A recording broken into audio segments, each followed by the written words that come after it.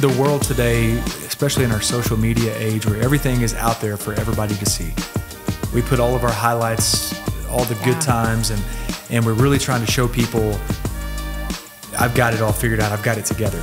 And they see people come into church and they see, the music and all this great stuff that's happening, and they think, oh, I want to do that.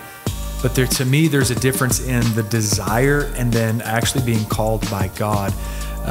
And when I figured out that I was called by God, it meant that I was willing to endure even when things didn't happen as fast as I wanted them to happen.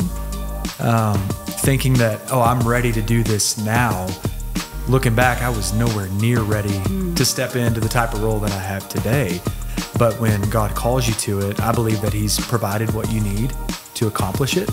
We have to be willing to trust Him and trust the process of it. Yes. So if you just look at something and think, that's really cool, I'd like to do that. But if you don't have that ultimate trust that this is God's plan for your life, you're just going to, you eventually just say, I'm done with this and I'm on to the next thing. But it's having that faithful endurance to persevere.